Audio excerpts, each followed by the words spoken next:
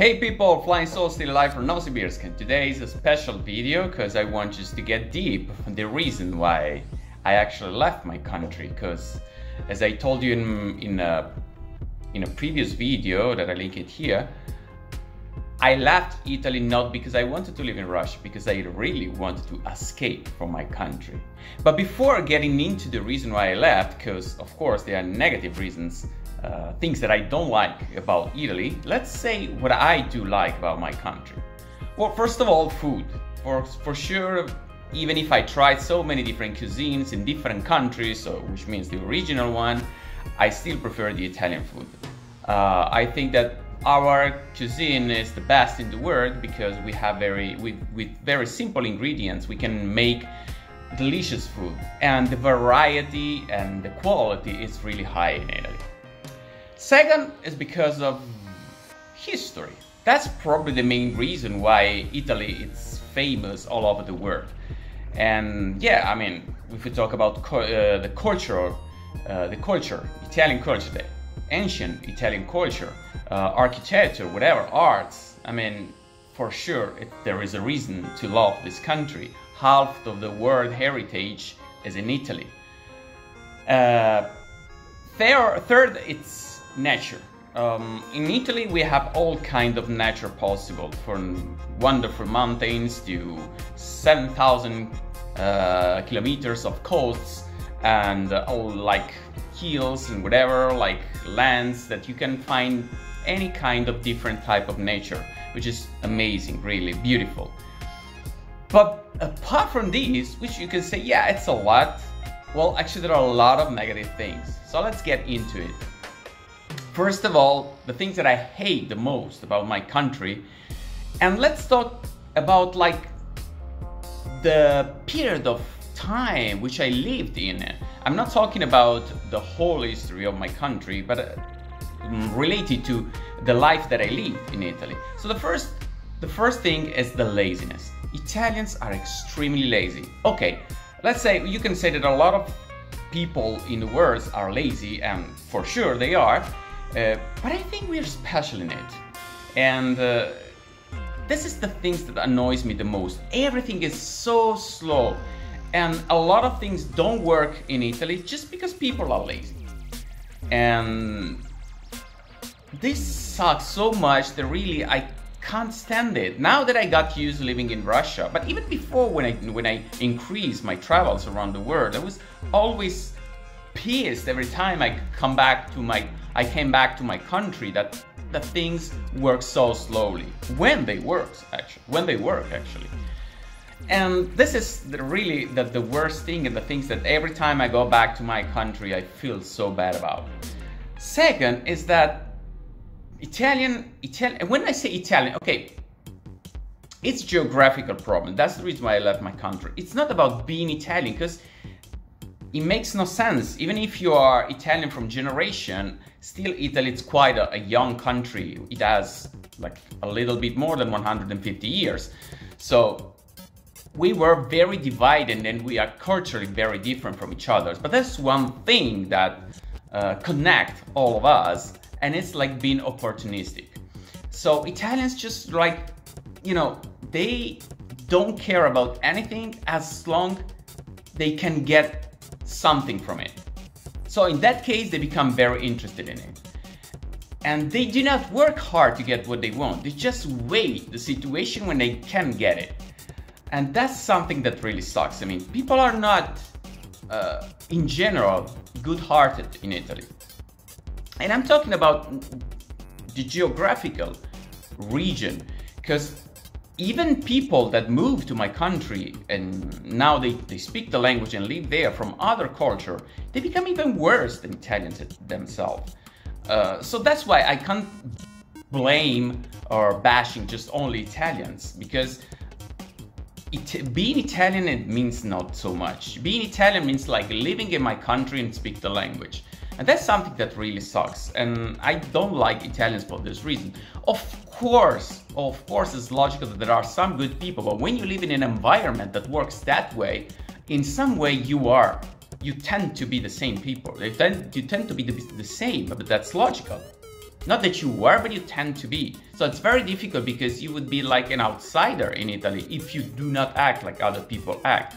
And just to make some very simple example, to be stuck to their duties, they usually are happy about it. If they can avoid to pay taxes, not avoid, when they do not pay taxes, so they are illegally actually doing something.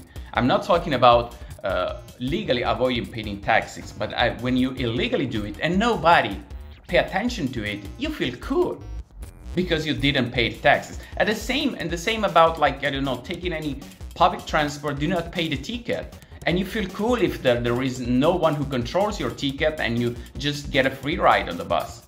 That's something that really, I don't know, blows my mind. I mean, I've been to Norway, and in Norway there are not even people who control your ticket because you just paid it. You just paid. You don't think about, like, well, I might take a ride, I might take a free ride. Why? I mean, I'm using a service and I pay for it. So that's why many things in Italy do not work. That's because of the mentality of Italians. And I'm just getting so pissed. And every time I go back to Italy, it's worse and worse. Now that I get used here, then when you have a problem, you can solve it like in maximum 24 hours. In Italy, it takes years. When they actually solve it. Because they don't. And this really, I mean, I'm so pissed off. But that's why I really don't want to go back to Italy for living. I can't say that I will never go back to Italy, but I will do my best not to go back to live in that country until something that brings me there for other reasons, or because, I don't know, there are no other options, then I have to. But really, I don't want to go back to Italy because this situation for me are extremely bad. So in general, connected to the things that people, to the laziness of the people, another things that really, like me, it is shocking is that they have like limited time of working. I mean, they have this break, lunch break, that it might last for 3 hours. For what fucking reason do you close a service to the public for 3 hours? It makes absolutely no sense. And that's why when you have a problem, everything just lasts longer and longer because people just do not work. They have lunch break, they have weekends. I mean, especially if you work in a private sphere, you can't allow yourself in a technological world that works so fast to just close down for a weekend. It makes no sense. Shops. I mean, when normal people have a chance to go to the shop? When? Usually in the evening or during the weekend. Well, that's exactly when they close the shops. It just makes me crazy. If I need something here in Russia, at every time I can go out from home and take it. In Italy, no. You have to wait maybe 2 days. Or, for example, you need medicine. And there are like few pharmacies that are open all night. And you have to know where they are. Because maybe you have to drive for about 5 kilometers in order to find a pharmacy open at night. And that's just absolutely crazy. And the same, of course, is in the healthcare and everything connected to it. Let's not talk about the public administration because this is the worst, really. They don't, for example, and not only the public administration, but even private, they don't know what an email is. You send them an email, like they do not answer. They just don't pay attention to it. You must pick up the phone and they don't answer to the phone either. So really, it's crazy. That's something that blows my mind. You can't communicate with the Italian public administration and sometimes even with private services or by phone or by email. Just forget about emails. They don't read emails. They don't use technology in a proper way. That's why Italy is the fourth world when it comes to technology. Internet connection is extremely slow. There are several parts of the country that everywhere is inhabited, you know, my country, everywhere, but still there are many villages that have no internet connection. That's crazy. Of course, let's not talk about the fast connection because that's just only in the biggest city. And the prices are extremely expensive. So you got the worst service for the highest price. Nevertheless, people complain all the time. So we have a saying in Italy that complaining is our national sport. because really people can't stop complaining. They waste so much energy in complaining. It's so funny that they, you know, they always try, you know, as I told you, to take advantages of the situation, don't pay taxes, get a free ride, whatever. So, but when it comes to some kind of rights, they demanded to get it. I mean, you were avoiding doing your, fulfilling your duties, but now you want your rights. That's so, like, really impossible. And so people complains about everything, but they do nothing. And then, for example, another things that probably is the things that really piss me off the most is that Italian people are fake, you know? They,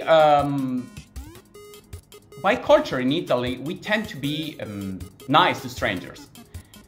And this kind of behavior, it's like it covers the real feeling and the real idea that Italians have towards other people. Now, you also have to know that Italian people are quite racist because they are nice to strangers as long as they perceive you that you are on the same level of them with whom you are talking. Because, for example, if you are an illegal immigrant or you are a gypsy, then you are treated like trash. Absolutely. So the problem is that you can't rely on Italians. Absolutely. And since I am the most reliable person I know, that's pissed me off a lot, really, because you talk to people and they are very friendly. They say, yeah, let's do this, let's do that. You make agreement with them and they just completely forget about what they say because they just talk. The problem with Italians, they just blah, blah, blah, blah, and do nothing, as I said it before. These things really, the things that I can't really stand about Italians. And that's probably the main reason, of course, connected to all the others, why I left. And still about complaining, you know, Italians always complain about others, which means that it's never your fault. I mean, an Italian would never admit to be guilty. Never. In every situation, even in front of evidence. Even in front of evidence. It's always others' fault. It's never their fault. So, if you connect all the things that I told you until now, just like the picture that you have of Italians is extremely bad. But I repeat, I want to say that of course not all the Italians are like this. And again, not just Italians, but the people who are living in Italy and that speak the language. They are like this, mostly. And that's because it's a cultural, geographical culture. So really, those are the things that really, I mean, I can't stand to my country. And these are the real reason why I left.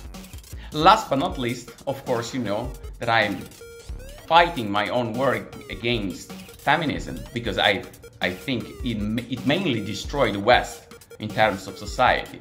And of course, and make everything even worse because of that. Because even the communication among sex, among the women and men became extremely bad. And I already was suffering while I was living in Italy. So yeah, all this thing connected to these are the real reason why I left my country. So that's all for now. Thank you for watching, subscribe, and see you for the next video. Bye bye.